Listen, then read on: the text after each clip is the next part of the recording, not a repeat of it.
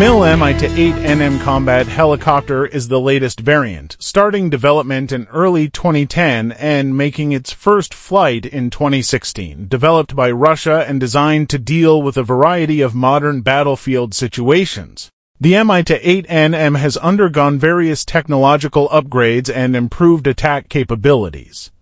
Known by the nickname Night Hunter, the Mi-28NM is optimized for night and bad weather operations and is equipped with advanced avionics and weapons systems. Design and structure: the Mi-28NM has a two-seat tandem design with the pilot and co-pilot sitting in separate cabins.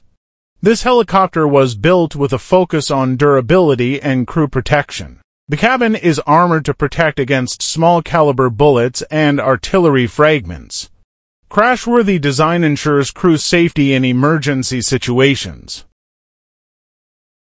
Avionics systems: the Mi-28NM is equipped with a No-to-5E surveillance radar with air and ground target tracking capabilities and an electro-optical system including an infrared camera, TV and laser rangefinder or designator for reconnaissance and targeting, and also the helmet-mounted display system on the helmet, which provides situational information to the pilot, as well as the GLONASS navigation system, which ensures accurate navigation in various terrain conditions.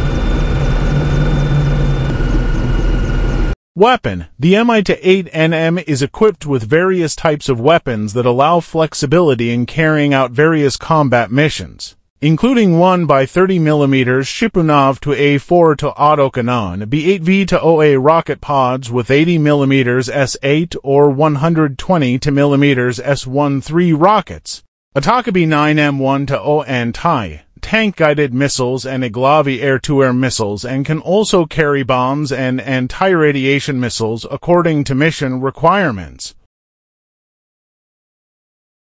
The Mil Mi-28NM is the pinnacle of Russian combat helicopter technology, combining durable design, flexible armament, and advanced avionics systems. With superior operating capabilities in a variety of conditions, the Mi-28NM is a valuable asset in Russia's military forces, able to overcome various challenges on the modern battlefield.